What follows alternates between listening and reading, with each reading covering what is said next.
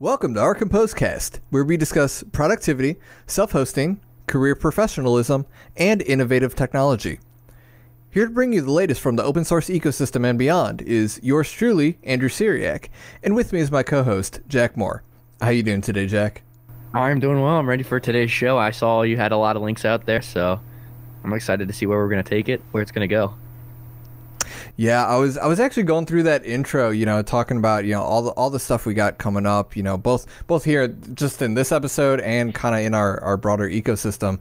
I've been recording the integration sessions to put on YouTube, so I've been going through a lot of scripts and reading off that intro.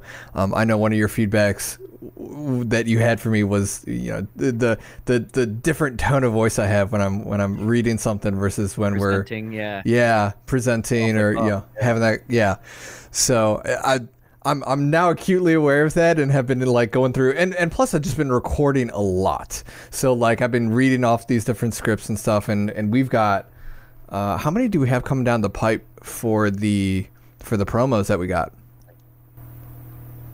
7 or 8, I want to say. Okay. I think we have 7 or 8. Yeah, we got a decent amount, so that'll be once again just a lot more recording. I'm not going to be doing all of it. You got a couple there. Half and half, yeah. Yeah, so we'll see how that goes. But yeah, no, I'm very happy with the content that we're putting out. I love doing this, right? I really do. As much as I didn't think I would like video editing, that's kind of become like my new favorite thing to do. It's a lot of fun, piecing stuff together and just doing little things here and there. And it is, time consuming, but yesterday I think I put together the entire integration session in something like 6 hours. Okay. So what? Just in an evening, just afterwards, just like putting the whole thing together. All right, I'm turning through this. I'm getting through it. Yep. From script to upload. Oh, that's awesome. Yeah. So awesome. I'm very happy doing that. And obviously there's no shortage of information. I mean, I've just been seriously pouring in the links and stuff, and stuff is coming fast and furious, and most of it's good. So great to see that. And I got a couple things in the intro that grabbed my eye these last 2 weeks. Most recently, the one about night owls may be twice as likely as early risers to underperform at work. And I think as intended, outraged. Absolutely outraged. I felt the same way, because I'm a night. I feel like I stay up later than most. I just kind of put myself in that category. I'll probably go to bed around midnight. So I believe the 4 types that they were talking about was like early morning risers, kind of like middle of the day, evening types, and then other. I think they're just trying to categorize into those 4 sections. And they actually said 10% of the men and 12% of the women were classified as evening types. Now, this was almost 6,000 people, and this is in northern Finland, which is weird because, like, that's a very northern country in that, like, there's a very distinct lack of sunlight during a lot of those months, which I'm sure affects, a lot of this. But they didn't go into much of that. They tried to keep it, as I understood it, to productivity and self-reported productivity. So what were you, did you see anything in here? Because I got a couple ideas, but I just want to. Saw they did mention that, maybe the evening person, this is the one thing that kind of stuck with me as I kind of look at the article now, kind of remember it, that the evening person is more likely to stay and get the work done, and hit the due date. Yeah, I like that take on it. This wasn't from the study itself. It was from a conversation on the study by Suzanne Hood, an associate professor at Bishop's University in Canada. So different country entirely, same kind of northern idea there, but like completely different country, completely different culture. And what I saw from her takeaways was a lot of yes, but. right? Instead of and except, right? So there was a bunch of, yes, the employee who seems like a slow starter in the morning might be the person who's most able to work effectively into the evening to meet an important deadline, I think is what you were quoting there. Or, you know, if there's opportunity for flexibility in scheduling, right? Maybe someone who's more willing to work, you know, either later hours or not come in as early in order to cover and be active during those later parts of the day where a lot of people would be like antsy to go like walk their dogs or get out, go for a walk, stretch. Right. Yeah, exactly. Do something else at that point. I mean, 8-hour day is a long day. It's a very long day, and I can't honestly say I've met a whole lot of people who can just work straight through it on a consistent basis. Like, there's people, sure, who will, but a lot of that needs to be broken up, and meetings do afford a lot of that, and we're going to be talking about meetings today. That's going to be a fun discussion. I'm excited about that.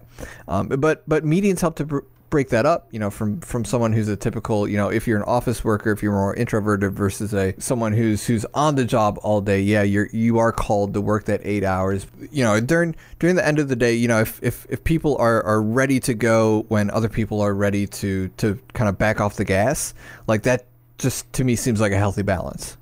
And I as well would kind of categorize myself as more of a early afternoon, you know, late evening person. I'd say probably my most productive hours would be between like 1:30 and 11:30.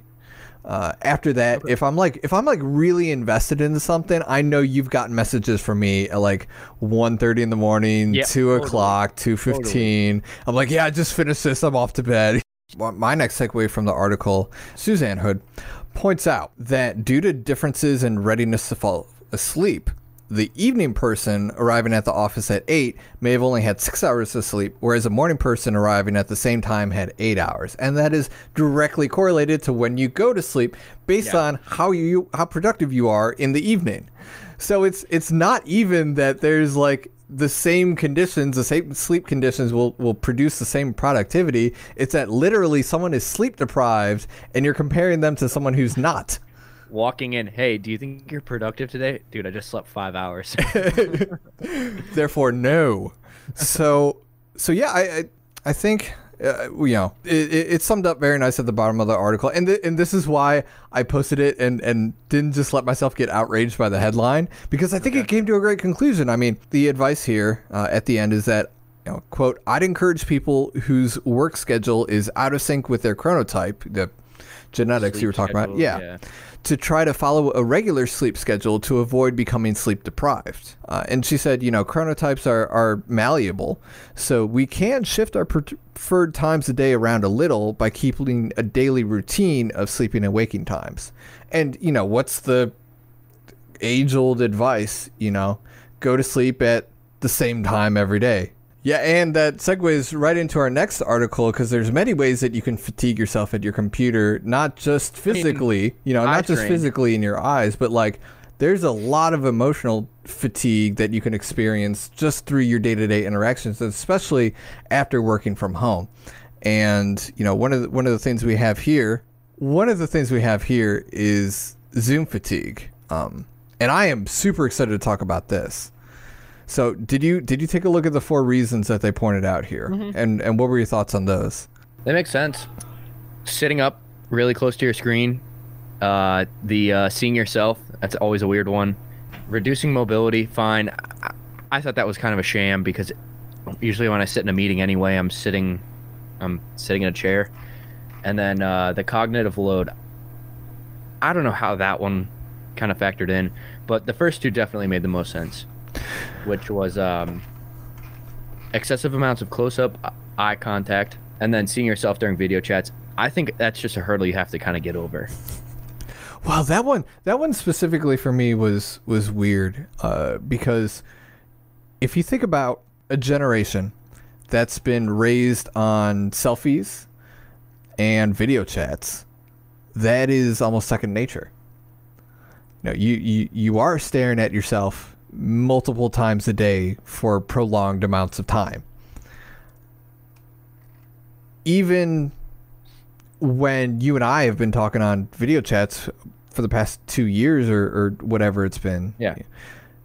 That's been something we've continuously done over video. And I've told you even that I actually typically tend to stare at myself as we're talking.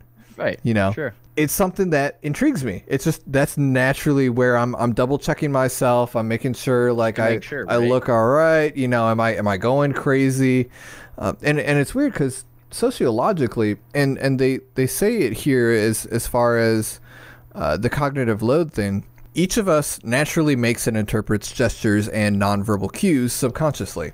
That's very, very hard to do over Zoom. And as well, when I'm in a meeting with other people, I'm looking at them to confirm that I'm not going crazy. Like if they all start staring at me and looking at me and like get really stiff or like concerned or crouched over, like I can infer from that I'm like posing a threat, or they're angry, or they're confused, or, you know, something like that.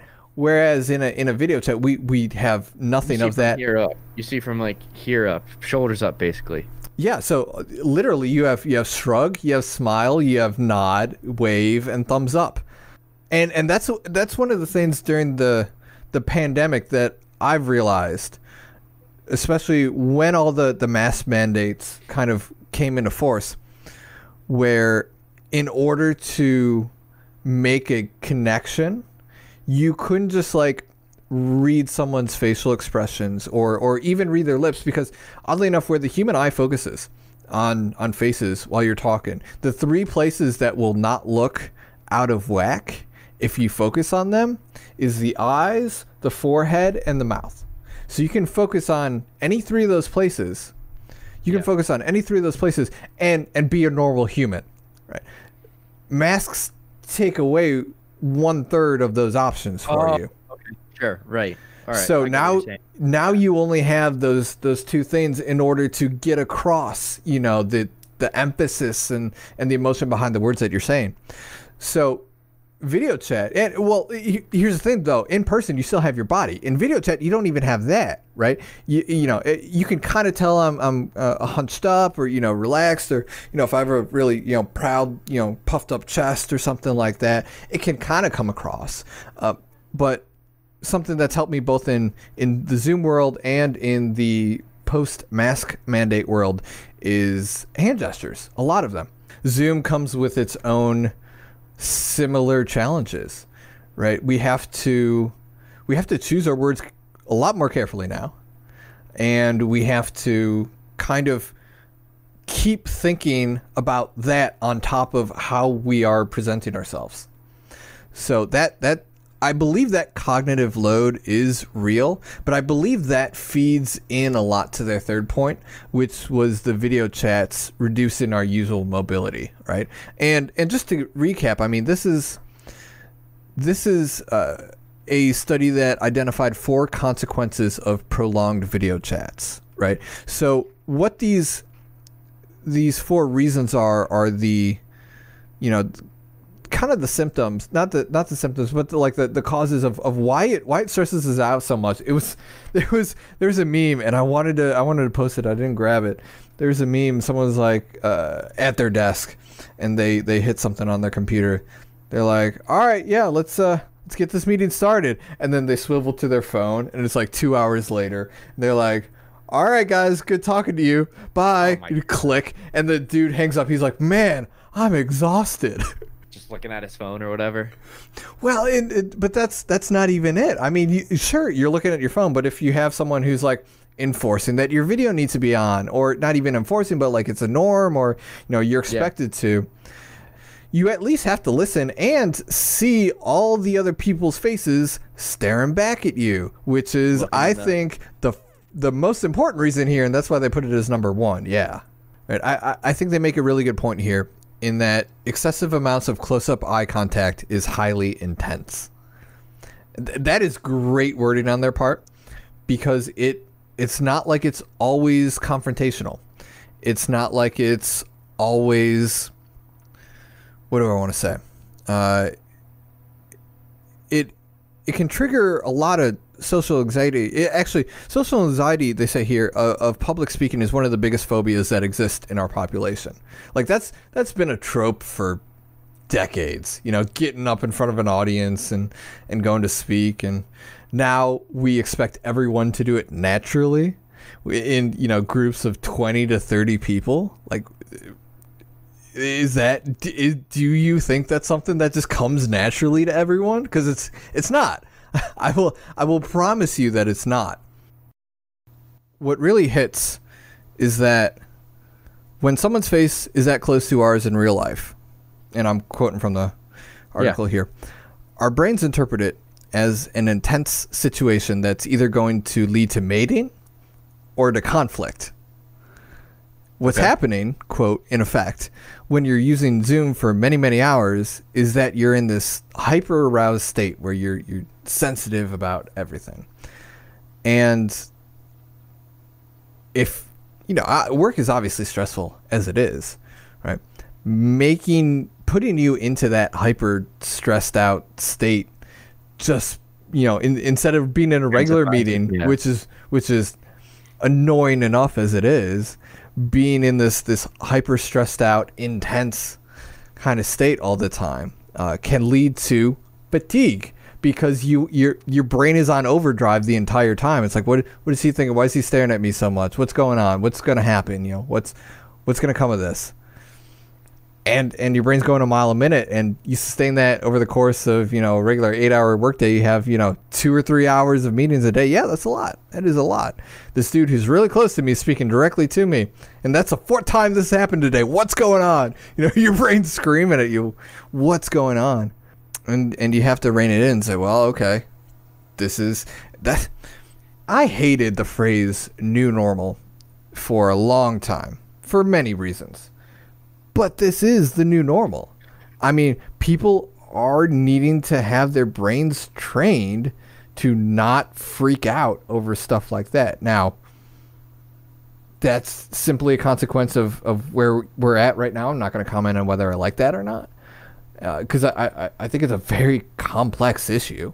But regardless of what needs to be done or not done about it, it is happening. And it behooves us to be aware of it so that we can be conscientious of it to address it as we need to.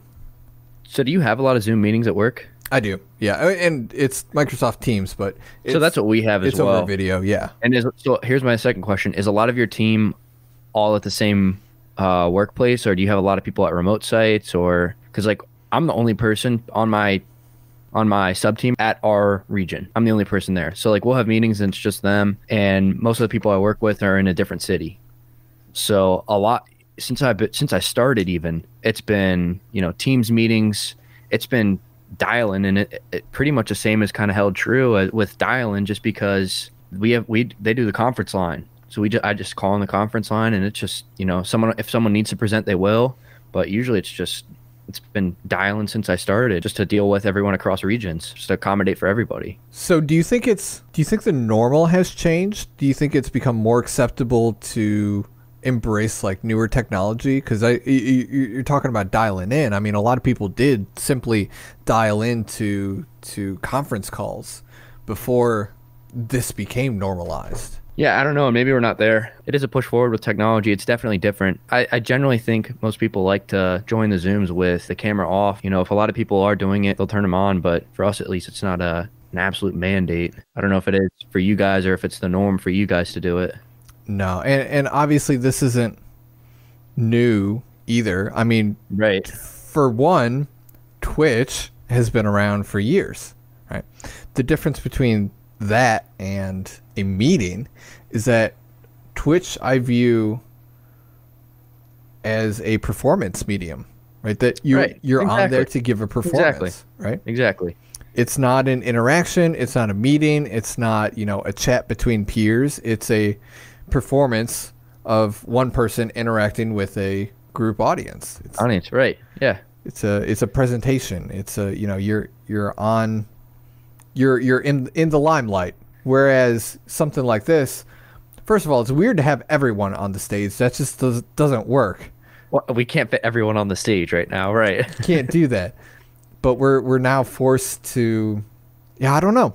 I don't know. It's weird, and it's something I've wanted to dive into a while. And I think this is the closest that really hit home. And I said, yes, I can see these underlying cause and effects kind of hitting home as we get further and further into this.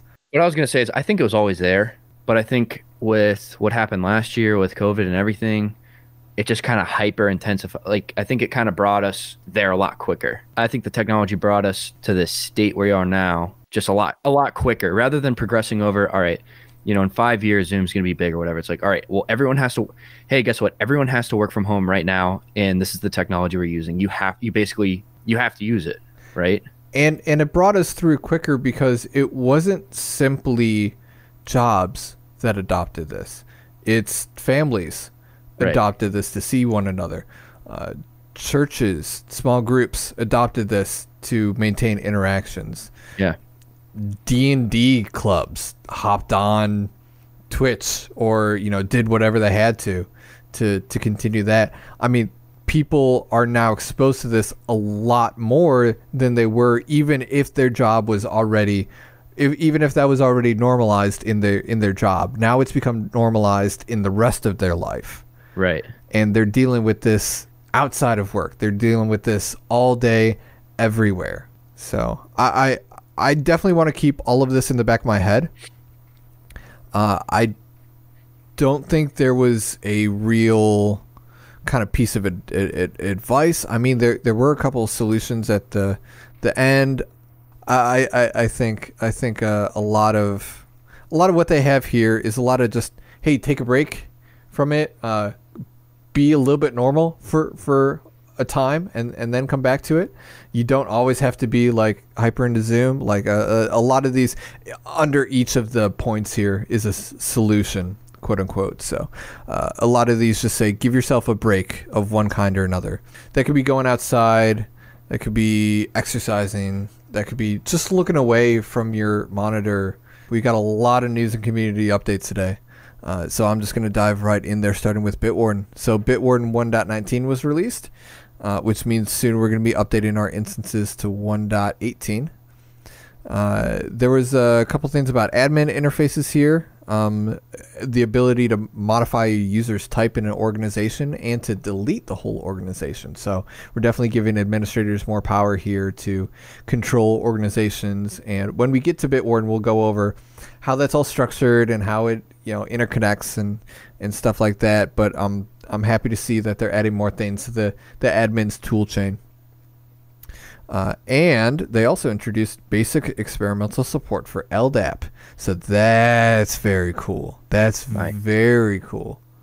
So we'll see how that gets on. There's a lot of caveats there. I'm not going to be taking advantage of that anytime soon, but it is interesting to see that they're leaning towards that direction. I mean, come on, any kind of sizable entity is going to have an identity management system already. You're gonna want to be able to tie into something, because chances are if you can tie into something, the something else that they're using can imitate that something that you can tie into, and with a bunch of kludgy hacky scripts, you can get it to work. You can get there, right? It always takes, whenever I see a Bitwarden release for the Rust version, which this is, I always think, why couldn't Bitwarden themselves, the actual organization, make something this slim down? I think it's 5 containers in total between. And it's like a MySQL container, a database server, or like a cache server, an app server. It's a lot. Front end server. It's like, whoa, hang on, pump the brakes. Like, we do not need this for this. Now, that is, if I'm not mistaken, though, what they host themselves. So my assumption would be that performs at scale. And right. That's probably why they have it. Now, the argument against that, though, is that Rust is way more performant than C#. So wouldn't that work better? I don't know. I really don't. And if you look in the back end of what it actually does, which unfortunately I had to do, it's not doing a whole lot more than simply serving you JavaScript in order for your browser to make all the necessary computations to reach in and have put requests and get requests that is to a service that is simply holding that data for you, and everything's encrypted. Like everything's encrypted. So like there's no actual functionality that takes place on the back end. It's all basically the JavaScript on the front end. Now, some of the admin permissions and stuff that you can and cannot go in and delete and access, I'm sure that's on the back end too, but a lot of it is just remedial data storage. It's in essence very simple, which is why I think this has been able to be developed so close to the actual product itself. No, I'm very happy that it has been, though, because it's been such a boon to be able to have that as a password manager. Yeah, it changed the way I manage passwords once I started using it. I had KeyPass out there, and KeyPass XE, and that was just a bit of it wasn't bad to manage, but it was just hard to manage across devices. And I was scared. I was honestly scared to put my passwords, I guess, quote unquote, online and exposed, but knock on wood, it hasn't been a problem, right? And my master key is fine. I rotate it, once a quarter, once every half year. So, sure. Now, what led them to be able to do that? I'm not sure if you're aware, but there was a precursor program called Bitwarden RB, which was a Ruby implementation of it. That's actually where a lot of the reverse engineering happened back in the day, was in order to get to that point where you could feasibly host that Bitwarden RB instance. And they had one of the most valuable things, and it's still in their repo, is a design document about the architecture of Bitwarden and like the API promises and all that, which is why when when Firefly 3 came out with their architecture documentation, I was through the roof. Like this was really, really cool. So the next article obviously is a link to that, where they go through and detail out all of the internals that you could need to know in order to get started. Talking about the helpers, their generators, their models and views, controllers.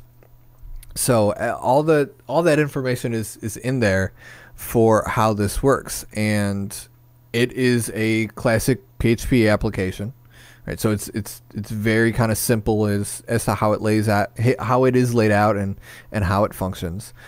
But just the dumping that mental model is always difficult, because it's something that you're holding, and as you're working through problems, you're focusing in on different segments, and really only if you are able to hold all of those little segments in your head are you able to start architecting for something to fit within that broader scope. And putting that on paper is very, very difficult. So and there's not a lot of benefit to doing it, right? Other than a big heaping of goodwill, and hopefully some insight for potential developers or anyone who wants to come along and improve what's going on in order just to have that spelled out and available. So it like I said, it takes a lot to do this, and there's just not a whole lot of kickback that he's going to get because of this. So, my thanks to James here for putting that out. All right. Let's see. Next up, we have Nextcloud Hub. Nextcloud Hub actually released a post-announcement Q&A on YouTube after they streamed their virtual 2021 Nextcloud conference presentation, talking about some of their highlights. Two things I took out of this article: they have a Nextcloud Files high performance backend, which looks really cool to me. It's actually a Rust binary that powers this, so written in Rust. And it's something that interacts between clients and the Nextcloud storage itself to cut down the client server connections by 90%, which is That's a lot. ridiculous. That is ridiculous. Whether you're in a browser, whether you're using the desktop integration, whether you're on mobile, you're cutting down 90% of the traffic that you need to sync across the network. That is amazing. That is amazing. So I got to look more into how this works per se, and if it's something that we could potentially implement on our services, because that would be great to have that. And Rust obviously known for being very lightweight and memory lightweight and very resource constrained. Like this should fit perfectly into what we're doing here. So I'm very, very happy to see that. And the other thing, did you get a chance to take a little look at the new whiteboard that they're including here? I haven't used it yet. I saw what they have out there though, similar to Draw.io. I don't know if you've seen that or used that before, but that's what it reminded me of. I've done both, yeah. Yeah. But no, what do you think of the whiteboard that they have? Well, having a whiteboard is great. I'll tell you what, my most successful meetings ever have come. Well, okay, let me take that back.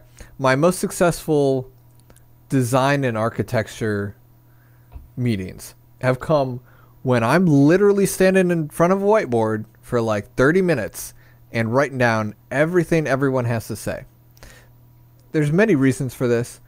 Foremost, I think because it visually represents the fact that you're listening to their contributions and you're valuing their contributions. Sure. Especially if you write down everything they say. Because as soon as you say something to the contrary, or as soon as you negate something that they say, the instinct is to completely shut down. You know, oh, he didn't like anything I had to say. Right. Well, no, I literally took the last 20 minutes of what you've been saying, and I want to make sure that what you just said jives up with everything else that you have been saying for the past 20 minutes, so that I can understand you better, right? So that creates a whole lot of goodwill when you're able to do that. And talking about Zoom fatigue, I mean, you don't really have a way to do that virtually. There's no good way to whiteboard out, right? So this is at least a step in the good direction.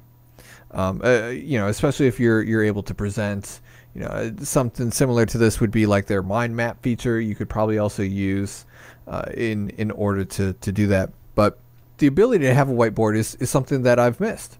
I have definitely missed being able to sit down and like just hash something out with someone in the room and just go through an entire rationale. It looked like a couple updates to some of the other applications that they have in Nextcloud, just smaller features that look like they were added just to kind of match, what else is out there. So I think you're able to raise your hand and talk.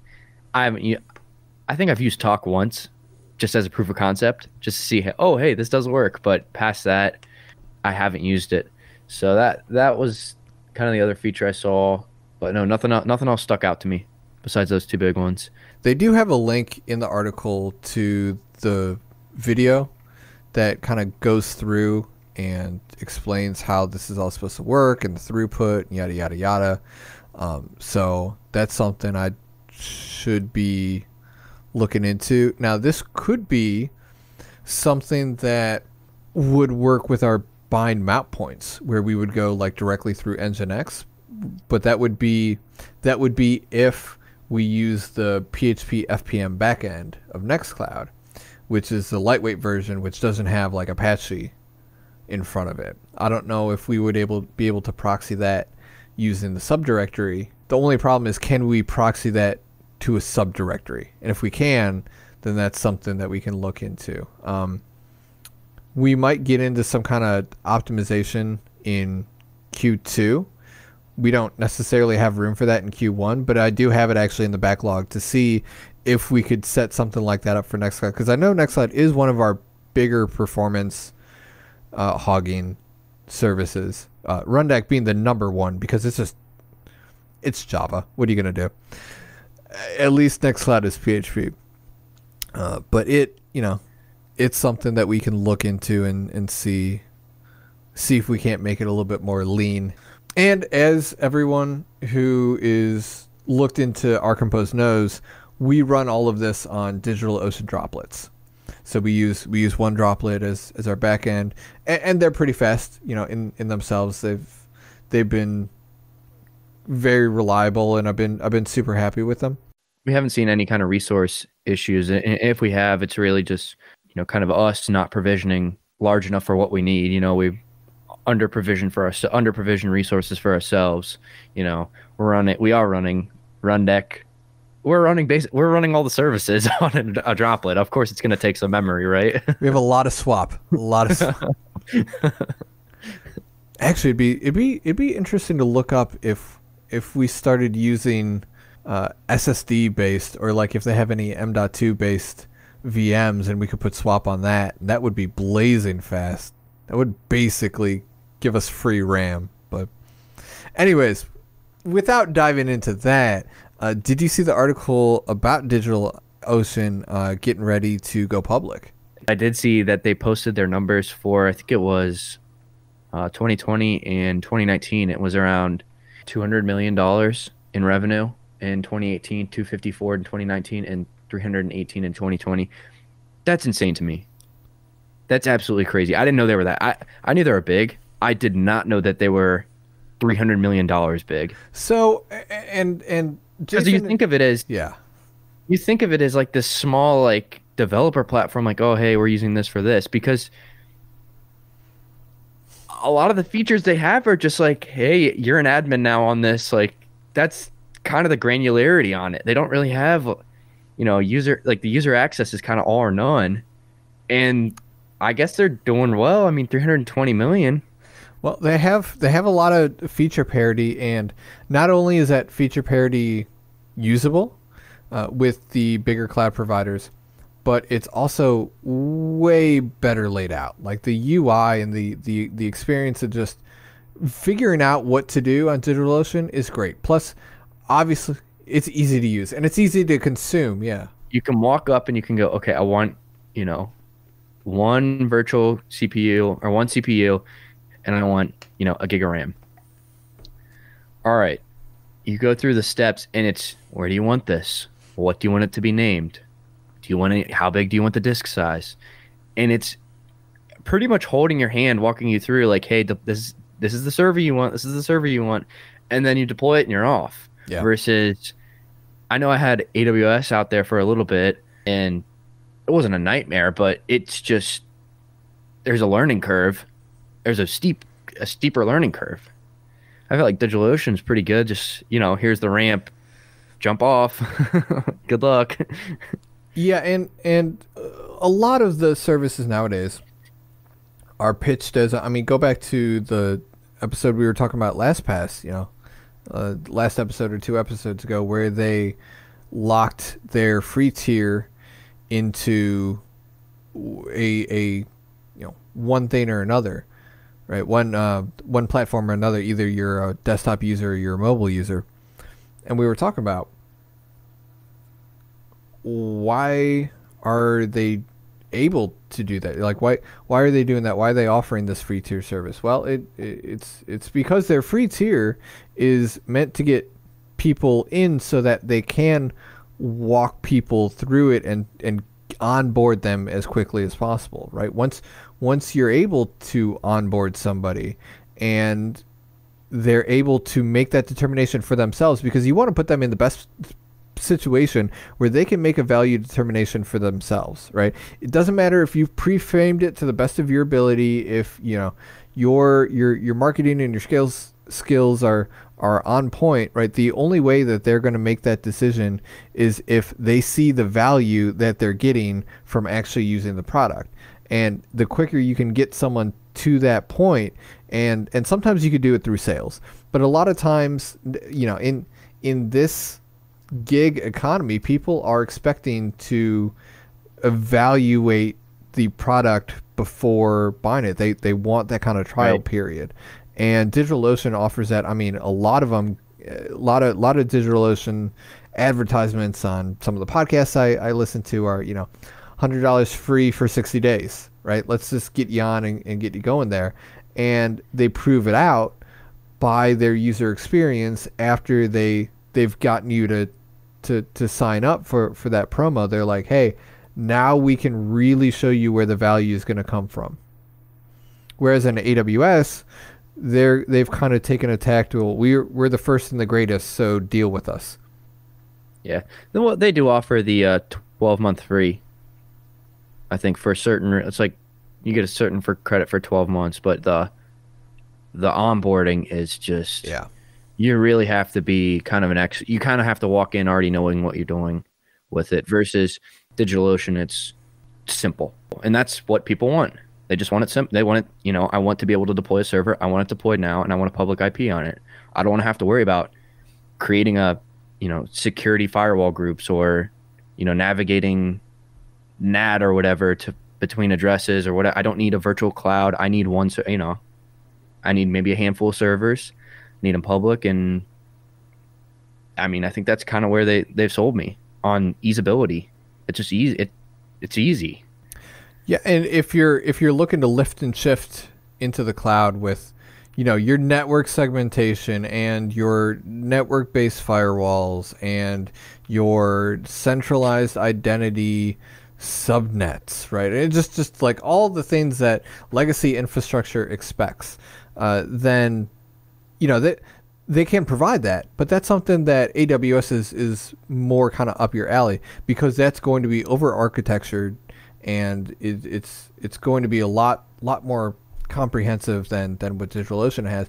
DigitalOcean's value proposition, and I don't actually know it, but it seems to me that their value proposition is to say, we are ready to get you up and running in the blink of an eye. Not only that, but like offer you these services that are super easy to consume, like the extensible storage and the backups and the snapshots and the floating IPs that we use. Like a lot of what we do wouldn't be able to be done without a lot of that functionality. And I just think that, the only thing they don't have, which ticks me off, is that they don't have managed NFS service, but that's neither here nor there. If I could get that, then I would be happy. But I was looking at at GCP and AWS, and what was the other one I was looking at?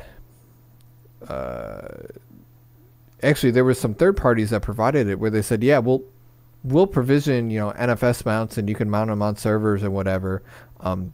It was an exorbitant amount of money to do that. I was going to say, how much was that? A small fortune? Yeah, per month. It was a small fortune per month. So, at some point, they've not only said, is this technically possible? And they've not only said, is it popular among people who would use it, right? But they said, is it reasonable, to offer this solution that may be price prohibitive for a lot of people who are using our service just to get their stuff into the cloud? And the answer is probably going to be no, as frustrated as that makes me. But I can only say that, look, they've done their due diligence, and more power to them. So I've hoped they've done that for their IPO as well. Obviously, we talked at length in an earlier episode about going public. So we'll see. I'll be keeping close tabs on this. So we'll see where they go with this and how this pans out for them. Yeah, I think that wraps it up for news. Was that the last news item you had? That's the last news item. I have just rounding out our Canboard discussions. We did want to make sure we hit all of our bases and filled out all of the documentation that is promised in our sidebar here. So, Jack, I saw that you filled out the search documentation, which is fairly simple, but it's out there. I mean, what Canboard has on their official documentation site is pretty good. That's kind of, I went along the same roads. I added in a few customizations of, hey, this is how we, this is what we use. This is how we search. Yep. So that actually does officially wrap up our Canboard track, and we are going to start our Nextcloud track. So Jack, with the track. I first put in a lot on Nextcloud Hub, and I didn't know where to go with it. So I actually added a few subheaders in, and I think I'm just going to kind of spitball here because there is a lot going on in Nextcloud. I will tell you that. Well, okay. So how would you start on a brand new Nextcloud install? Where would be the place for you personally to start? So the first thing I always do is apps. I love adding in my apps. Of course, you can go settings, just to configure and make sure all your volume mounts are right. Honestly, for settings at least, I would make sure you're mounted to the right volume. So I think it's in, let's see here. Yeah, settings, and then all the way at the bottom on the very left. I'll save most of this for the integration discussion, but in the system settings at the very bottom of settings, you could basically make sure you're mounted to the right spot, which at OurCompose, we already have it mounted for you correctly. But if you're getting it set up on your own, always worth checking out. Also in that system page, it does show you, usage and uptime and everything else you might want to see about how your instance is running. That's a lot about the administration. If I had just been handed an instance, I'd say, all right, who's this for? What users do I have on here? Who are my users? Who are my admins? Who are my group users? Who are my end users, basically, just to make sure I can get them set up. Well, why does that matter, I guess? So you need to be able to share files, right? That's for me at least. I use mine with my family, contacts, calendar, and file storage. The main use, like, hey, I found this audiobook, check it out. What I usually do is, for myself at least, I'll go in, I'll add the file, I'll create a public folder. So I have the public folder, and I'll just say, hey, it's out there, check it out. Everything under this folder is going to be shared. I don't have to worry about it. I can just say, hey, new link out, check it out, share it. I know in Nextcloud you can choose on a per item basis what you want to share, and you can choose how you want to share, and you can be pretty granular about how you share it, who's able to edit it, read write permissions and everything, and you can get notifications on edits. It's very feature complete. Like it's kind of exactly what you'd want for sharing files. But I always make mine read only in my environment. Obviously, if you're in a business environment or you're very highly collaborative environment, it's going to be a lot different.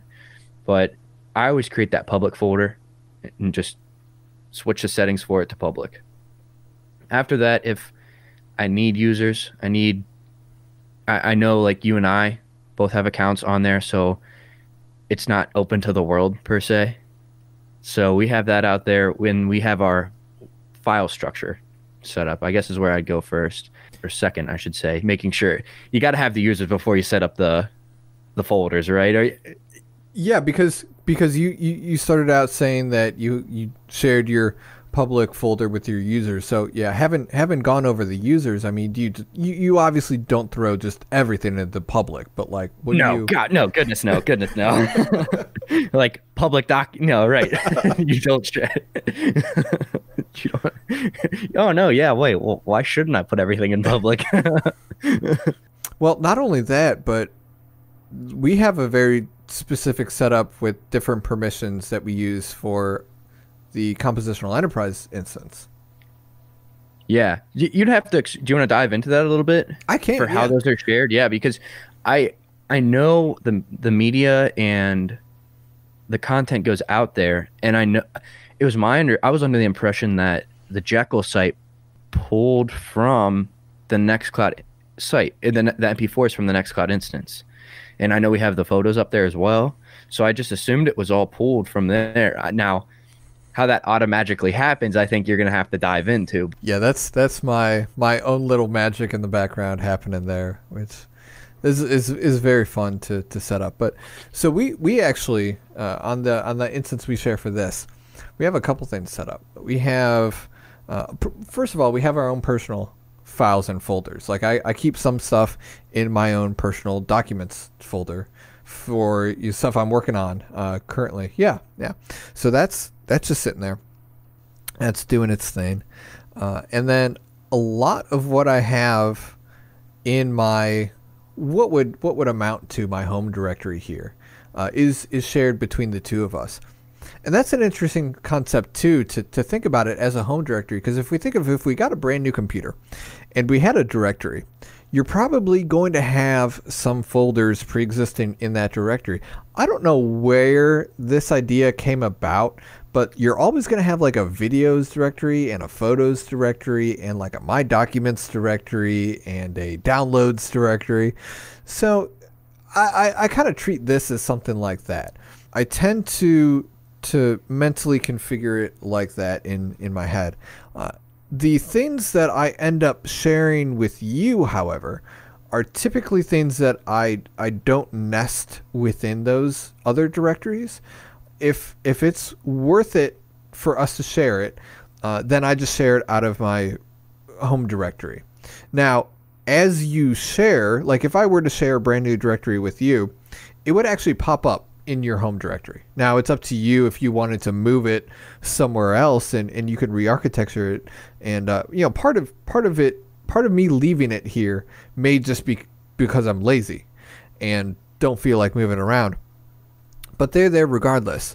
And we have our marketing and our books and our accounting directories shared with each other. That's where we put the GNU Cache documents. We have the books that we share with each other that we're going to go over.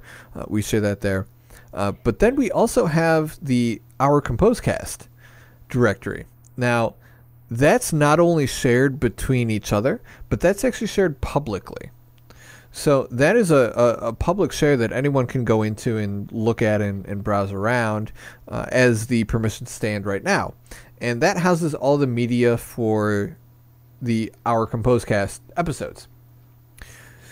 Most importantly, it holds the OurComposeCast final cut episodes and the image of the, not image of the week, but like, the episode images and all that, which is actually pulled down, you are correct, using that public link that I just hard-coded into the code that we use to generate the site, but hard-coded that very long, not human readable gibberish link, public link, into the code, and it goes out. And what's actually cool about that is, since there are actually subdirectories of the OurComposeCast folder and all of them are public, I believe it's wget that I'm using, is able to download them only a certain subdirectory from within that entire shared directory. So it doesn't have to download the entire, let's see, how big is it right now?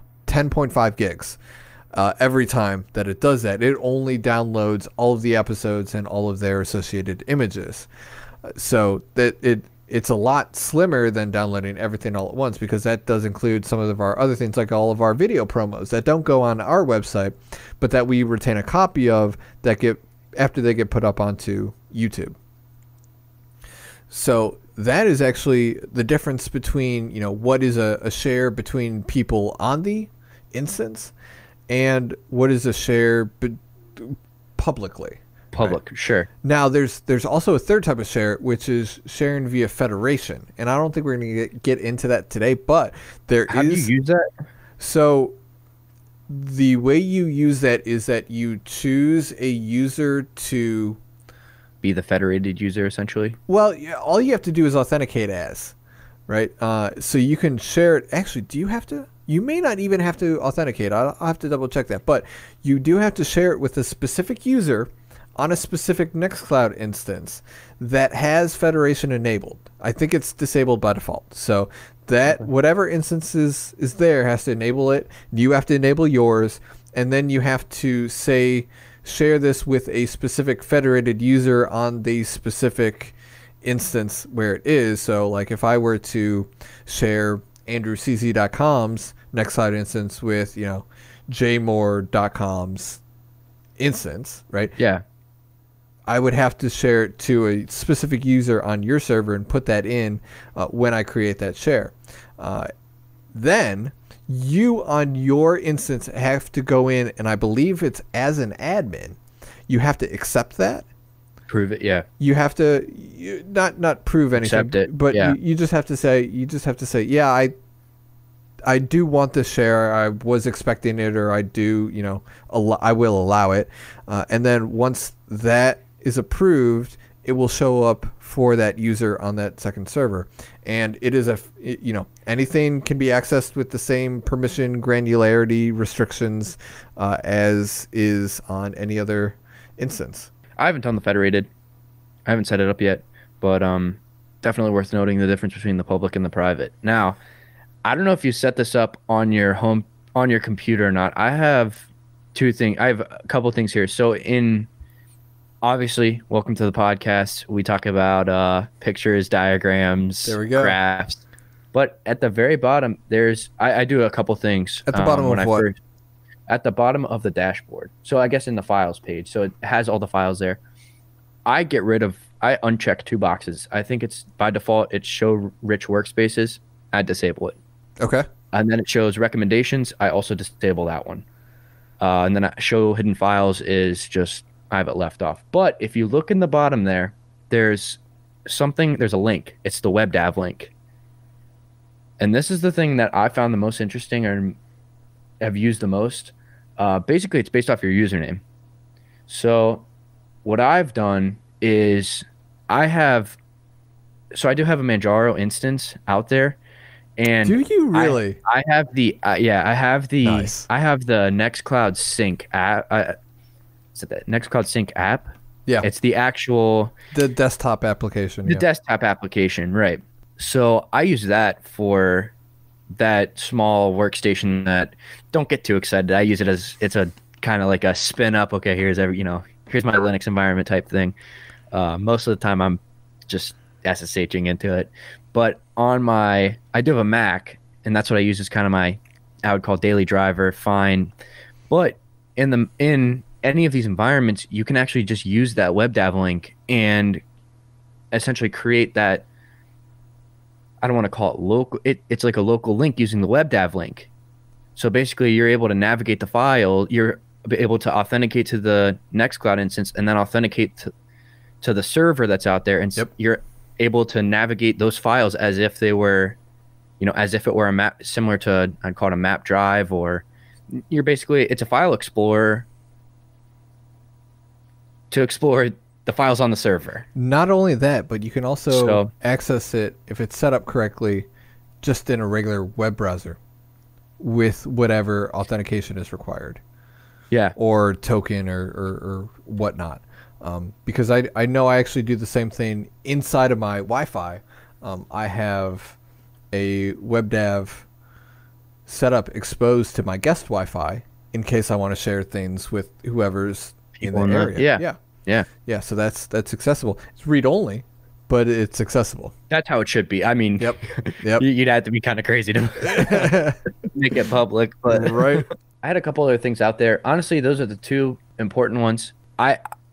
We'll probably have to save apps for another day. Oh man, yeah. Because I could go into like calendar and the pictures app and the one thing I think I will get into, because it is just ready and on there by default, is the stuff that you can do and view and manipulate with a stock setup.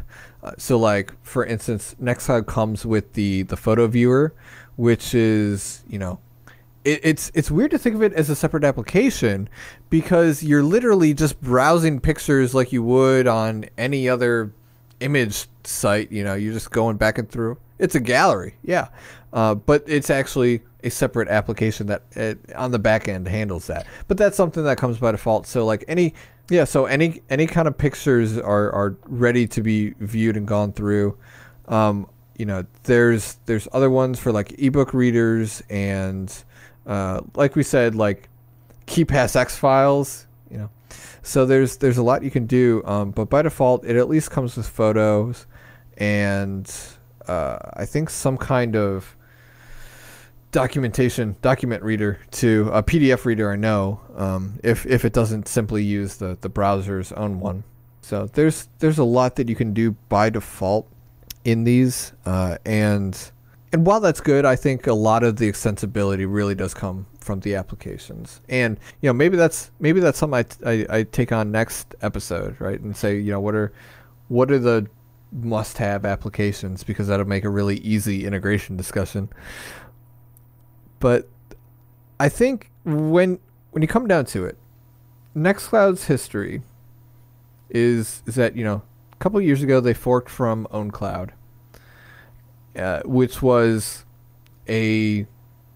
which started life as a Google Docs alternative replacement.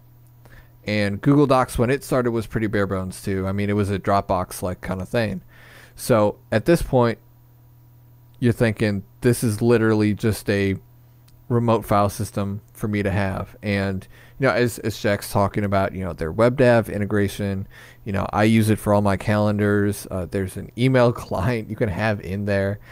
You can share photo albums. There's a lot you can do. There's a lot you can do. At the core of it, though, I think the purpose for having a Nextcloud instance is that kind of centralized location to keep your important documents. Whether that's your important documents with your family, with your friends, with your church, with your tax advisor, it's a place for you to make sure everyone has what they need accessible to them. And not even as a make sure you have an account, sign up with the service, yada, yada, yada. It's something you can provide to them that you have control over, and that is going to be there when you need it. I was actually thinking about this recently. I mean, Reddit got rid of their opt-out option for tracking to serve advertisements. Now, it's actually still kind of hidden there, because you can go to old.reddit.com and go back to the old preferences menu, and it's still there. But for all intents and purposes, you have no choice but to be tracked, what you're doing there. Now, I'm not an extremist who would say, well, time for me to get off Reddit because they're going to track me, right? My thing is, well, I'm not keeping my personal conversations there. I'm not keeping my personal files on Reddit. I'm not using it. I'm not storing my daily activity on there. I'm not keeping my calendar and all my contacts and all my emails on there, right? If I was, I'd be a lot more concerned. As it is, that's a public forum that I frequent, that most of what I do is going to be available to anyone who knows my username. I don't want the stuff that, you and I, throw back and forth to each other to be publicly indexed by someone. I don't want it to be available and searchable by employees of a company, right? That's not what I'm looking for when I'm looking for somewhere to keep my important documents. I don't want my tax documents to be, sitting on someone else's server. Yeah. I want it to be where I can securely share it with, my tax guy, right? Whoever that ends up being. And with Nextcloud, I can do that with a lot more peace of mind than any other public service is going to give me, right?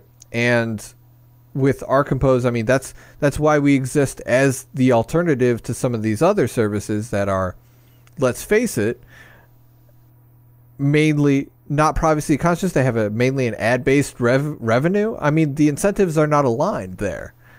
And as we discussed about, the terms of service are changing almost day to day. But that aside, what I'm looking for when I'm talking about Nextcloud to someone is really a need for, I need somewhere to host my personal stuff. Where can I do that? That is our solution when it comes to, that's our answer. That's our answer. Nextcloud is our answer for that. We already talked about it before, but there's no limit, right? There's no bounds. So I think the good example was, the old bait and switch. Well, Google Photos, it's kind of harps on that. Well, it was free all the way up until, oh, well, guess what? We hit critical mass. Now it's not free. We know we can charge you for this. So we are, kind of thing. And then as another personal anecdote, last week, I think it was last week or 2 weeks ago, my dad blew away all his contacts on his phone and he said, yeah, make sure to take backups. That was a text. That was a text. Make sure to take backups. We were like, well, why? What happened? He's like, just lost all my contacts. It's like, ooh. So he was like, I think he was able to recover up to a certain point, but just lost him. It's like, well, and that's honestly where I'm going right now. After he said he lost everything, I'm pretty bad about backups, I'll admit, but I need that server, that central location for me to put, all my calendar information and dump all my contacts into. Just dump everything into it. And for me, and I think we're probably going to have a calendar and contacts discussion, because for me, that's a solved problem, right? So that's something I've already been able to architect away over any device I would want, and from any point in the world, without even any device I own. In the new normal, we still have to have meetings, and meetings have not gone away. They're never going to go away. I mean, meetings are just two people talking to two or more people. Where two or more people are gathered, there is a meeting. And I picked up this book. Well, I didn't pick it up. It was actually lent to me by a guy in my community group. He's in a smaller type firm. It's has more of a startup culture, but is pretty well established at this point. And the book he lent me was What the Heck is EOS? And in the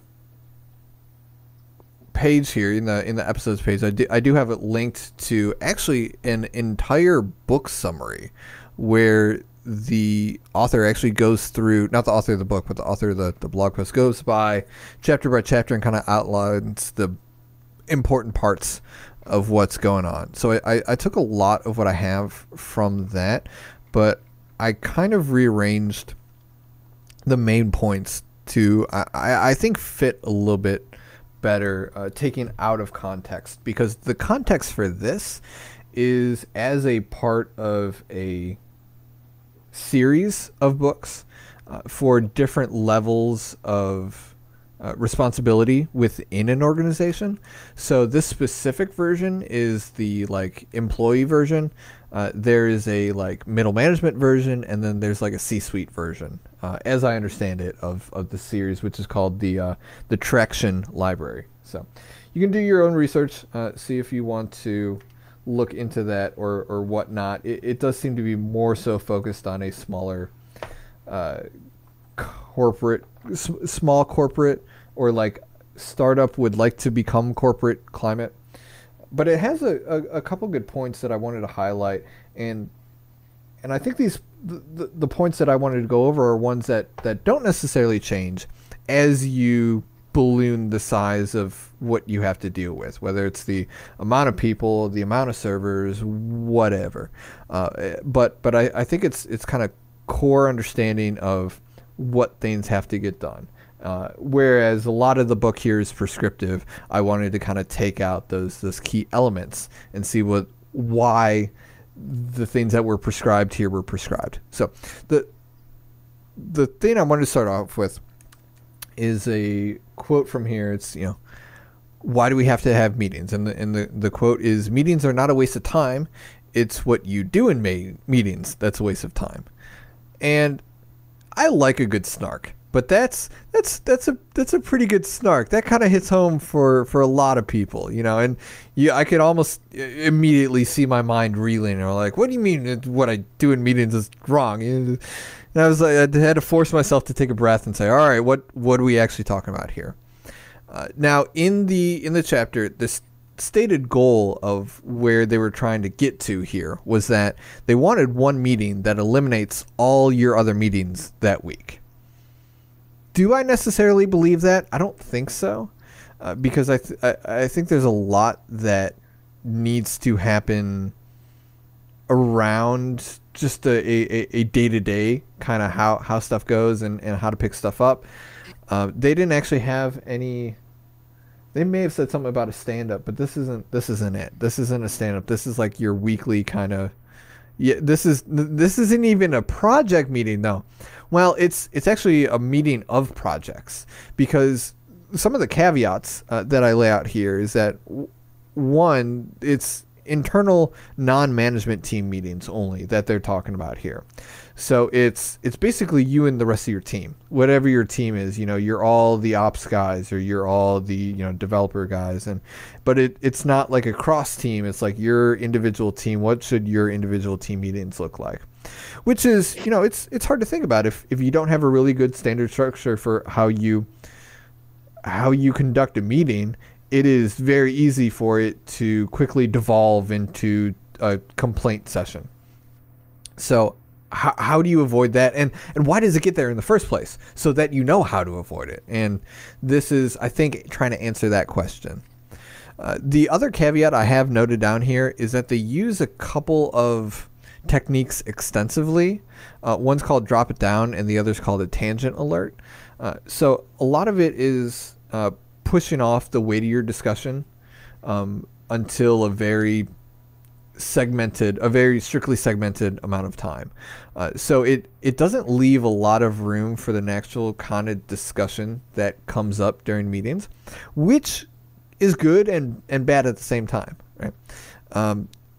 There's not a lot of natural rhythm. It's definitely a forced rhythm, but it is a rhythm. I mean, you could definitely see it following a trajectory and kind of flowing through the meeting and how one phase kind of flows into the other there. But it is strictly regimented in that the prescription here does not allow for a lot of tangents. I mean, obviously that's their second caveat here, where they say when people start getting off the subject and going down rabbit holes, you don't have to sit there helplessly. Simply say tangent alert, like a good little whatever, to alert your team to the fact that the conversation has started to go sideways. Well, like I said, a lot of that is prescriptive, right? So what I'm about to go through is kind of relying on that this is going to be a very strictly regimented discussion, and we're going to have a strict way of doing things, and it's going to go this way, and we're only going to allow for a certain amount of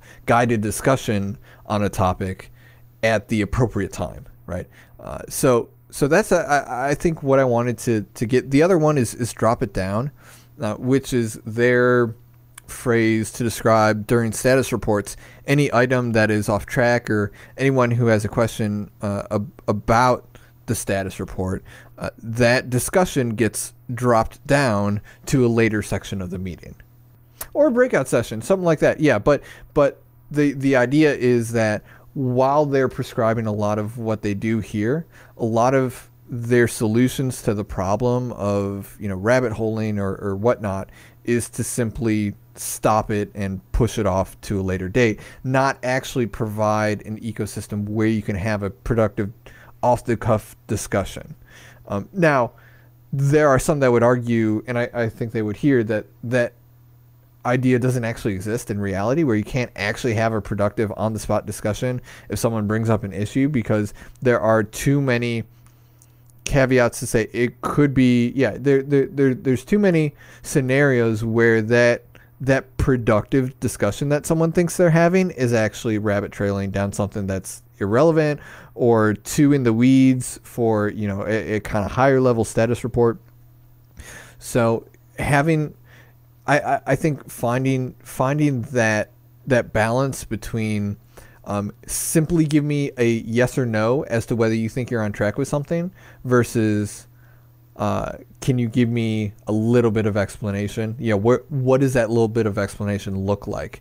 Or are you just simply going to call it on as a yes or no? I don't think I've seen anyone who's answered a question yes or no in my life in a professional setting. It's always been yes but or no except. So you're always going to couch your answer somehow. So I don't think it's truly honest to say you can only expect a positive or negative answer when you're asking for a status report on something, because that is something very visceral to someone. It's someone who's put presumably hours of their life into getting something done. Getting that down, reducing it down to a are you on track? Are you off track? Right? That's not gonna resonate with anyone, and what to do about it, right? And a lot of people, I guess the prescription here would say drop it down and talk about it later. But I haven't seen that necessarily in actuality. I've always seen discussion in actuality, right? But that's something that you want to start minimizing. So maybe it's worth moving towards that. Maybe it's worth moving towards that without actually prescribing. You can't literally say anything about your status report. That's gonna tick a lot of people off real quick, especially if it's a huge culture shift. A meeting is ultimately about communication. So you gotta communicate what you need to communicate. So the other thing I did take away that I liked about meetings, and this is something that I naturally picked up, but it was good to hear it in someone else's words. But they were talking about their meeting pulse, and the kind of summary here is that normally people are assigned tasks in your meeting, right? Sure. And then people delay taking action on those tasks until just before the next meeting. Sure. This causes, we're going to flip this around. We're not going to take this a negative way. We're going to say that this causes a spike in productivity right before the meeting. We have some very super productive people right before the meeting. The takeaway, if you view it in that lens, then, is that to the degree that you increase the meeting frequency, you can create that spike of activity, that productivity spike, more often. Now, there's a lot of how often. I don't know about that one. Well, you're obviously not going to have a meeting about all your projects all the time every day. Right. But if you have it once a quarter, that's probably not often enough. Too infrequent, right? Their recommendation is weekly, and I can kind of get behind that. It's a good cadence. People kind of expect that. My fallback would be bi-weekly. I have a lot of bi-weekly meetings. Bi-weekly, yeah, bi-weekly is not bad, especially if more or less a check-in. I wouldn't even call it a meeting in the sense it's more or less just get everyone on the same page. Hey, what are you guys seeing? And it's kind of more also or less a lot of my touch-based meetings end up being like 15 minutes. Like, I don't have to take the full half hour, nor do I actually schedule the full half hour, right? So for Zoom fatigue, I've now bought myself 15 minutes because no one else schedules 15-minute meetings. So if I go from 2 to 2:15, 2:15 to 2:30, I can almost guarantee you is never ever going to be booked for me. Yeah. So I have that. People take the half-hour block, right? Yeah. I mean, that's how Outlook divvies it up. That's how Google divvies it up. That's it's broken up in half-hour blocks. So in order to regain some of that time, make your meetings a little bit shorter and not, rabbit trail off. And that's ultimately the goal of the meeting, or the chapter here. But something I like to bring up, I actually have it on my wall right over there. I have it transposed. But I wanted to kind of point out here why procrastination is the antithesis to productivity, and how it is, and really that it is. Because if you don't understand that procrastination is really antithesis to productivity, you're not going to recognize it when you see it and really understand the impact of it. There's a book called The Richest Man in Babylon, written 1926, and it shows the whole book is I don't know if it's an allegory or what, but it's set in ancient Babylon, and you have people with satchels of gold going around, and trading donkeys and harvesting fields, and all this good stuff. So you're in that frame of mind, and they're talking about how do you deal with money? What is money? How does money work? Money is weird. We haven't, as humans, we haven't had money for a whole lot of time, right? We've kind of done our best to figure out how it works and what are the laws governing money, and I think what this book does really, really well is kind of put those laws as we understand them in terms that are approachable. And there's a quote here that, like I said before, I have on my wall about productivity. And he says, "'Tis not difficult to conquer, once understood. No man willingly permits the thief to rob his bins of grain. Nor does any man willingly permit an enemy to drive away his customers and rob him of his profits. When once I did recognize that such acts as these my enemy was committing, with determination I conquered him. So must every man master his own spirit of procrastination before he can expect to share in the rich treasures of Babylon." So what he's doing here is he's taking procrastination and he's equating it to an enemy, this nebulous enemy person man dude thing, driving away his customers, robbing his food supply, right? And in a very real sense, that's exactly what it does, because for you not planning for the future, you are robbing yourself, your future self, from that benefit. So if we understand that procrastination, right, is the antithesis to productivity, right, and we can expect all those bad things and more to happen, right, if we let ourselves procrastinate, right, we have to say, is this going to be a useful tool to create a spike in productivity? Is this kind of meeting pulse? Is this method to fostering productivity worth it? And I do say to the degree that you increase the meeting frequency, you can create that spike of activity more often. But there's a whole ecosystem behind that. Like we were going over the What's Best Next chapter, right?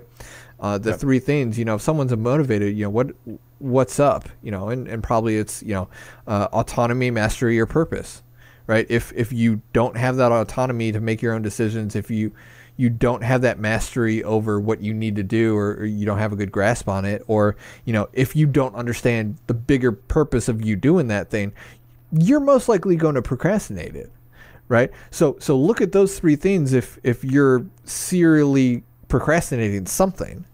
And then as an extra incentive bonus, right, if you have meetings and you really want to get a productivity spike, right, that's a good way to kind of remind yourself. And I've actually been told by my fellow coworkers, like, that's why, some of these meetings that I've been holding are helpful, because it's like, well, we're kind of holding each other accountable here, right? I expect you to not procrastinate. I'm trying to protect you from that enemy who's going to rob your food supply. We're holding each other accountable to do that.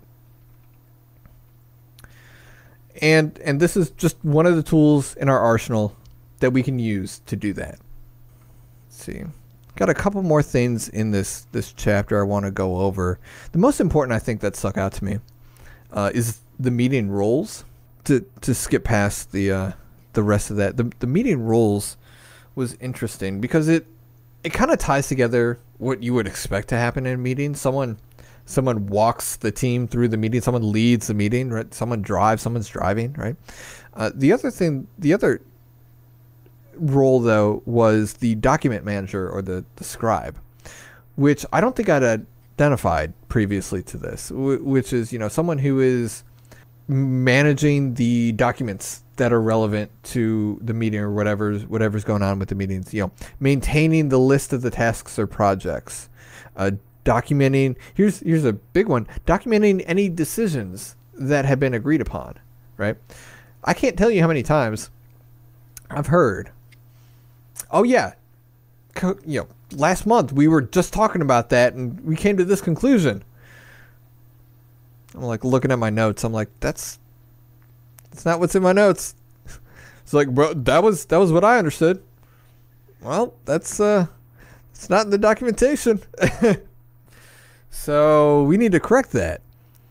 A couple other things, noting down any blocking requirements. This is especially relevant when it comes to dealing with teammates or dealing with other teams, where you explicitly call out, hey, the reason why X isn't getting done is because I can't I can't because I'm blocked because of someone else's requirement, right? A dependency on someone else to complete a work that is blocking me. And then marking down, once again, any kind of commitments made to accomplish tasks. Like if I say, hey, I'm going to have that done next week, and then come back around, and I'm like, what? I was supposed to do something? I don't have that leeway anymore. We go to the document manager. I'm like, hey, document manager, what does it say? It says you were supposed to do this week and have it ready by this meeting. At least then you can have a conversation around it. It's not holding someone's feet to the fire. It's like, look, where's your, are you able to make the decisions you need to make? Do you have that autonomy? Do you understand what's going on? Do you have that mastery? Do you understand why this is important? Do you have that purpose? You can have that conversation at that point. That's the thing that kicks that conversation off. When you have those tools in your tool chest to deal with it, you say, can we deal with the autonomy or the mastery of the purpose behind this, procrastination, to get that motivation. You can start there, but you can't start there if you have no reason to have that conversation. Now, the one thing I do see in your notes here that you have the two above roles must be assumed by two different people. So that's interesting to me because at least how we do it, is the person who facilitates the meeting usually takes the notes. Yeah, and that was almost a throwaway line in the book. And I think I've read it probably 5 or 6 times. Like, literally, the only explanation they have here is that the above roles must be assumed by two different people, as it is very difficult for one person to play both roles in a meeting. And I was like, well, I wish you would have gone into why. I can come up with a couple myself, right? First of all, I know that it's very hard to keep the meeting moving if I'm sitting there typing up notes, right? I need to... Yeah, it's a lot easier to say, hey, can you make a note of that and move forward with the meeting, right? And know that whoever's the note taker is taking down what just went on, so that I can do the same thing that I use Camboard for. I can kind of flush that conversation from my mind. I said, okay, I'm dumping that, I'm offloading that. Let's move forward with the next thing because we have more stuff to cover, right? And it's just a good way to leave that one point, solidify that one point, and move on to the next point. It's a good breakup in that. The second thing is, I mean, to be fair, it's really not great optics for you to be assuming all of the roles and responsibilities. It comes off very, not exuberant, but you know what I'm trying to say. It comes off, you're being very braggadocious. It's very, I'm in charge of this and this is my thing and my notes are the official notes, and it's kind of, it's not teamwork at that point. Like that's the antithesis of teamwork. That's you just saying, I'm going to handle everything about this, right? And especially if you're a manager, I mean that comes down to micromanaging, and then that has a whole lot of negative ramifications for your entire team. But even as an individual contributor, if you're someone who's clutch, plays everything very, very close to the chest, I mean, that's not something that you're going to be winning any favor from anyone else because of. Right. So the point there is that delegating that role isn't necessarily you being lazy, I would say, as the meeting facilitator. It's actually you admitting, being humble enough to admit that, hey, I can't do both, or I can't do both well, and I really need your help. And asking for someone's help is not the easiest thing to do, right? You do actually have to humble yourself, and people will respect that when you ask for their help, because you're saying, I literally cannot do something. I am deficient. I am actually relying on you to help that deficiency, and people respond to that. So that fosters goodwill in a team if you're able to have that relationship with someone so that they can take over that. Really, it's a fairly important responsibility there. Especially as a facilitator, you also need them to be able to bring up other things that you may need to look up. You're not going to have everything at your fingertips, right? You may be the vision guy, especially if you're leading a particular project. We were talking about, Firefly 3, everything was in your head until you dumped it into the, right? And in a spur of the moment meeting or in a weekly meeting, I mean, you don't have the ability to continue keeping that documentation as well as that entire mental model intact all at one time. You need that help from someone, and you need to rely on them to be there when you need it. So asking someone to take on that responsibility is a huge sign of trust in someone, and that's a way that you're able to gain trust in a team. Is to share that responsibility, because we all know it's very hard to break up something that is as technically intense as IT. I mean, especially if you're down a rabbit hole because you have to be. It's not like someone can just jump in there with you. I mean, you're spending hours getting them caught up to speed because there's just so many different intricacies, especially if it's a big project, not just a one-off problem. Right? You really need to drag someone all the way down to that level where they can understand it, right? And you can't do that without trust. So you're gonna have to bring them on somehow, and being able to have this document manager or scribe while you're actually running the meeting, if you are, is going to be helpful. Well, and at the end of the day, you're still people on a team, right? You need to be able to humanize them. And getting into the next thing here, the meeting sections. This is where it got really prescriptive, where it's like, all right, you need these 7 sections, and they need to look like this. You need to go through. And I was like, okay, yeah, you have to introduce some type of system, right? This is them implementing their system. That's great. My takeaways, though, my base takeaways were actually the intro and the conclusion. So the intro and the segue that they had was starting on time, and it is very important. Just for people to level set, it's like it's X o'clock. This starts. Like it's 3 o'clock on Sundays. Jack and I are having our meeting. We're there, or I've texted him that I'm not going to be there. So.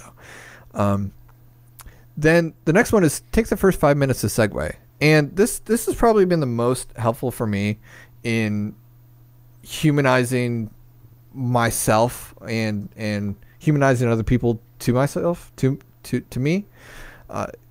And it's that transition away from the day-to-day battles that you're going through and sharing something with the other people you're talking to, like connecting with them, like actually as human beings, recognizing that they are fellow human beings in the same stuff that you are. Their suggestion was to share good news, whether it be personal or professional, and that's good. I like that. Getting some positive vibes out there, starting the meeting on a good note. And it allows people to humanize each other, to get to know each other better, and ultimately you're letting them know that you care about them as a human being, not just someone who gets something that gets work done, because that's a Python script. That's not a human. The other part that I came away with was the conclusion, and this is especially pertinent in these Zoom times where they recommend a hard stop with 5 minutes left to finish the necessary conclusion steps. And that's so easy for people to forget, except now like Teams, I've noticed, has like a little blip that comes up. They give you a 5-minute warning. So the recommendation from EOS is a hard stop at 5 minutes, and do a couple things, which is recap the to-do list, decide the direction for follow-up outside of the team. So like if you have to have meetings with other teams or other projects. And they also have rating the meeting on a scale of 1 to 10. And that was interesting. There's a couple bits of feedback here like that, where they say, hey, make sure you rate X, Y, or Z. And it's like, why would I rate an interaction with my manager? I don't want to, but they do. They come away, and they even have like a little criteria. They're like, well, did it start and end on time? Did you follow the agenda? Is everyone on the same page? Did you solve the most important issues? And I was like, well, I could probably give like in a 1 to 10 average rating on that. That would be interesting. And then, talking about metrics, that is a feedback metric that you're getting from people. Like the second best metric to get after expressed preference. So actual action taken, right? I forget the term completely, but like the second best metric to get after actually observed action is going to be direct feedback.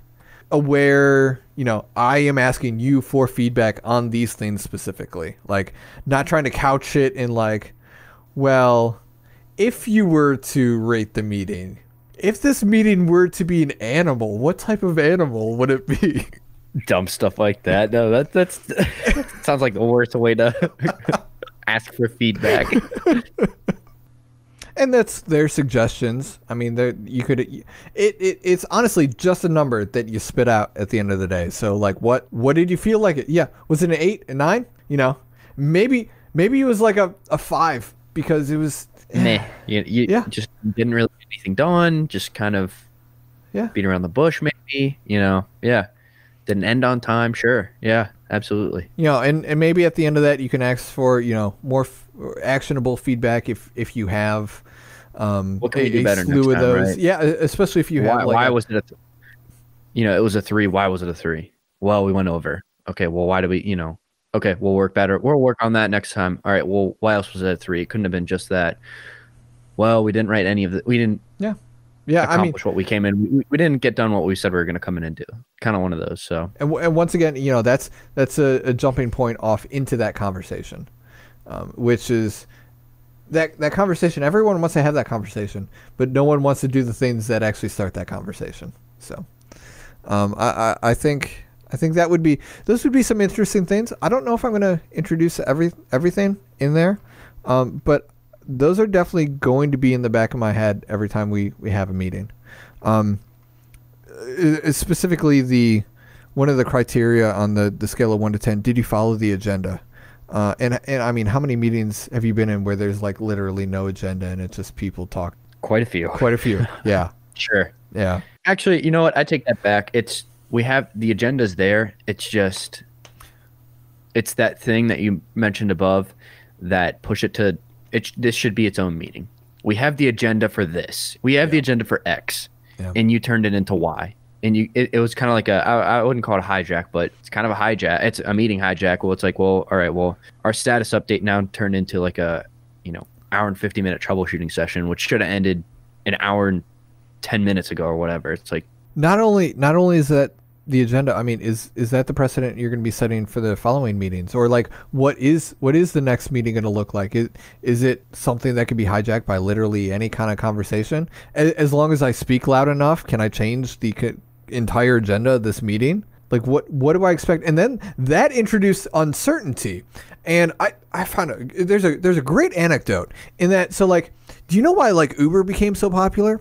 No, so like versus the taxi service. So if you imagine a taxi service, right? You give them a call. They're like, yeah, we'll be there in like 5 to 20 minutes. You're like, so like, can I have like another plate of spaghetti before I go down, or like, do I need to be down there like right now?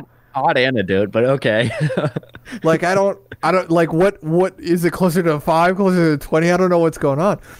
And what Uber found out is that people are a lot more willing to wait longer if they have an idea of how long they're actually going to be waiting, right? They're actually completely okay with sitting there like, oh, okay, it's going to take 25 minutes. That's fine. I can entertain myself. Another plate of spaghetti. Yeah. There you go. Yeah. Yeah. So, and not only that, but if you under promise and over perform, people are going to be even happier, right? If you say 25 and you're within the acceptable margin of error, say you get there like 22 minutes, people are like, it wasn't 6 minutes, right? Where I would literally have to wolf that down, but it's like, oh, I see he's getting a little bit closer, and I'm constantly kind of getting that kind of feedback, and you're like, that certainty makes me feel at ease. And when I walk into a meeting, when I have no clue what's going to be discussed there, I am not at ease. And there's no way you can put me there, because either historically I've known that this could go off the rails, or literally I'm walking into a meeting where I have no agenda, no clue what's going on, right? And it's up to whoever's running the meeting to kind of set the pace and guide it, but they haven't even communicated that out to anyone. Exactly. No one wants to get that text and say, hey, in a half an hour, you and me, your boss, and my boss's boss are going to be in a meeting. I have a 30 minutes scheduled for us. You sit there, are you going to do anything those other 30 minutes? You're like, oh, what's going on? Yeah, we're looking at this implementation, and we figured you could help. Your team could help us out. You send me something first. You tell me that. Well, I wish I would have known, right? Right? Because I didn't get anything done for half an hour, but just worry my head off. So yeah, oh yeah. You could give me just a smidge more information next time. That'd be great. But so yeah, I think this next section I'm going to keep it shorter. Probably not. I say that, but probably not. It's actually the very next section. Because we're talking about, rating your meetings and getting that kind of feedback. And personally, you also need feedback for your own performance, not just your meetings, but how you're doing overall. Chapter is called "What's My Number?" It's talking about scorecards and measurables. And right off the rip, they have a great quote here. They say, "Imagine yourself playing a sport, and you can't see the scoreboard. You don't know the score. The referees will not tell you when you commit a foul or penalty, and you don't know how much time is left on the clock. You're not sure if you're winning or losing, and the frustrated coach just keeps telling you, just play harder." Is that certainty? Having just gone over that. No. No. It sounds almost as far as you can get from certainty. There's obviously consequences to this, but we just talked for 10 minutes about putting people at ease by giving them a heads up where they are, letting them level set against themselves, right, in the community. Sitting at a meeting, when you're on a Zoom call, you can't level set against how everyone's reacting to the news that you're giving. You don't know where you are, and you're uncertain. That causes you to stress out. Not having an idea of where you are personally, or you as a team are, that's going to stress you out. That's probably going to stress you out the most, because that is the entire environment that you are in. Not having any kind of metrics, not having a scorecard, or whatever else you want to call it, is really going to throw off everything about your day-to-day and your big projects. How do you prioritize when you don't even know how long something's supposed to take to get done? How do you troubleshoot when something is just tossed your way, and maybe it's important, maybe it's not, and that's also priority too. To come back to productivity and metrics here. I mean, what does that end up looking like? It ends up looking like wasted time, poor resource allocation, weak overall performance, and overall terrible results. I mean, because no one knows what they are or what they're supposed to do, and they're running around the soccer field like chickens with their heads cut off. They have no idea if they're even playing soccer, right? Right. They're chickens. With their heads cut off. For goodness sake. Is this even soccer anymore? Who knows? So, and no employee wants to be a chicken. And there's a lot of things to get into metrics, but why should we have this number? All right, what's the big kind of overarching? Obviously, we pointed out the negative absurdities to this, but there are a couple of reasons why every employee should have a number. To go through the list here, numbers cut through the murky subjective communication between manager and employee. If a manager's kind of feeling okay about where you're heading, that is not even close to where you need to be. If they're all cheers and smiles, and you've been logging, days and nights and weekends, and you've been working yourself to burnout. Do you have a metric to show that? Right? Do you have a way to indicate that this is not a sustainable way for business to get done? And historically, it never has been. Historically, this is an abnormality. Do you have the way to say, hey, I know something's been weird, and I can show you when it started and when it started to get better, right? And you can sit down and say, okay, is there something there that we want to make sure doesn't happen again, right? That's the murky subjective communication that you can get rid of, or that you can improve on, right? When you have numbers to take a look at. Numbers create accountability. Just like notes in a meeting creating accountability. Numbers saying, hey, you said you're going to hit this, you didn't hit this. No one's blaming. There's a difference between being accountable and blaming someone. It's almost like an apology. A really good apology doesn't make an excuse. A really good apology just says, hey, you know what? I acknowledge that, I said I was going to do this, or, I did this, and there was repercussions and consequences that affected you. And, I'm doing my best. Here's why this will not happen again, and steps I'm taking to assure that. Like, a really good apology will go through that, but you have to acknowledge that something went wrong. If you don't acknowledge that something went wrong, you can't make that kind of apology and get past that point. You're still going to have that, that it's not going to be accountability. It's going to be this murky situation where there's no trust, there's no level set, there's no goodwill. You get people holding grudges for stuff that should have been apologized for in the past, but are unable to because that conversation never had the opportunity to. It's never happened, right? Yeah. So numbers create accountability. Numbers and accountable people appreciate numbers too. People who want to genuinely have that genuine need to apologize appreciate the jumping off point to have that conversation. Or people who are doing really well will appreciate someone else acknowledging that, right? Saying, hey, you know what, your numbers are actually through the roof, over the last, so often. Is there something that's been doing really well? Can you help out other people? How can we help you maintain this or help the rest of the team with this? And those accountable people will like that because it helps them. They'll appreciate that. Numbers, like we were saying, they create clarity and commitment.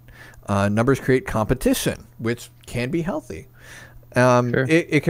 Numbers can also be held privately. This is not something that is necessarily have to be shared out. Now, that's a implementation detail that you're going to have to figure out. How do you want your metrics to be viewed, right? Because obviously you don't want to share everyone's failings with everyone else.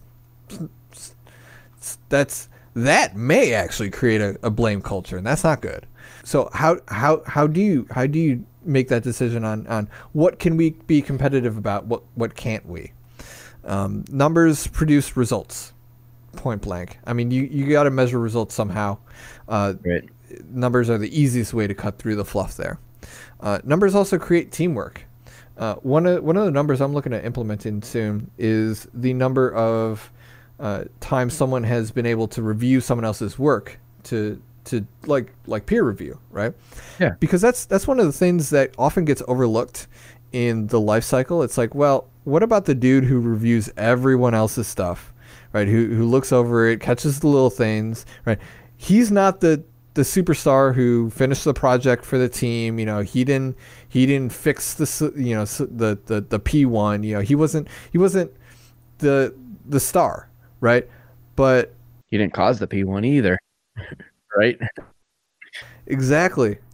And that's one of the things that I would hope would foster teamwork, right? Because if you have people who are able to, accountable people are getting recognized by them contributing to the team in a very often overlooked area, that's something that they should appreciate. It should be something that they're able to appreciate.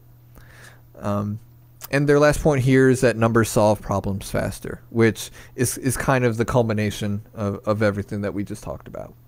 To round this out with a little bit of prescription, because I can't walk away with simply ideas, right? With just kind of esoteric, this sounds good on paper, Sure. but how's it going to look where I do things? Right? In practice, right. One of the things that they were really excited about pointing out over and over again in this chapter was the amount of metrics that you want to cover, and whether you call that, your dashboard or your KPIs or your scorecards or what have you, right? How many of those do you actually want to track? And a company level, maybe like 5 to 15, right? If you're thinking big picture, but team to team, you want about 3 to 5 metrics. Anything more is too fluffy. Anything less isn't going to get you enough. So, and I can agree with that, right?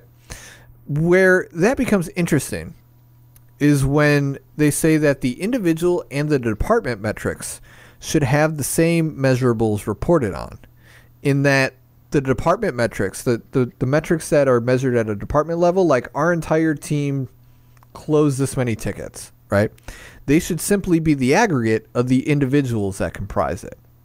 So like individually, you have the reports, you have the metrics for all the people on the team showing how many that they closed, and those metrics are rolled up into the departments. And you're going to see that in every single metric that the department has, whether it's, pull requests or time cards or, reviews like we were talking about, or literally any of the other things, right? You want to make sure that you're matching what your team is producing. So even if, and here's where you get to start looking into, what do I expose publicly, right?